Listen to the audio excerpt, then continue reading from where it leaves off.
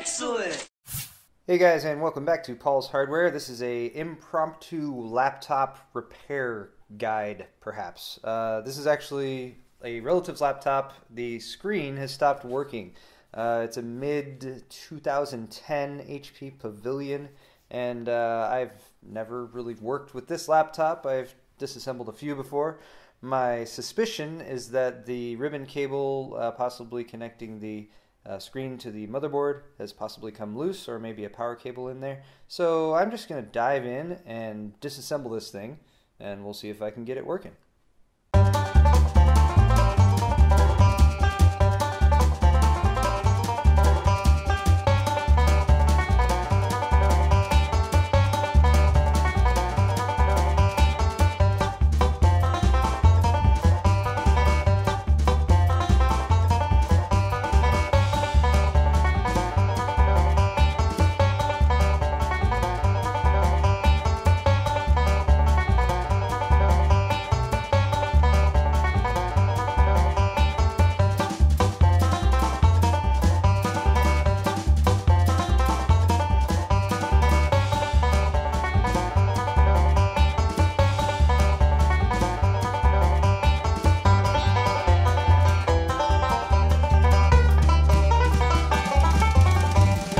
And there you have it, guys. After all of my hard work, the laptop is exactly the same as it used to be, which is good because I was able to put it back together, but bad because we still have the same issue. There's no picture on the screen.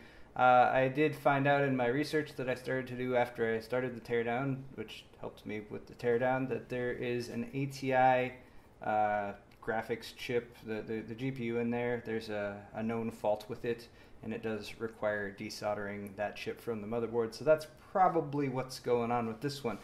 However, it's not a total loss. I did learn some stuff about breaking down laptops. I've only done it a few times before, and each laptop's built a little differently. It also gave me a great appreciation for working with a desktop computer, because swapping parts out or just even diagnosing what the issue might be is a lot easier there. I mean, what I was hoping was that I'd be able to take the panel out and check the connection without doing too much else, but actually in this model I had to completely disassemble the body even to get at the screw to remove this front section. So great design work there, HP. But that's all for this video. I hope you enjoyed it, even though it was ultimately fruitless. But anyway, thanks for watching, guys. We'll see you next time.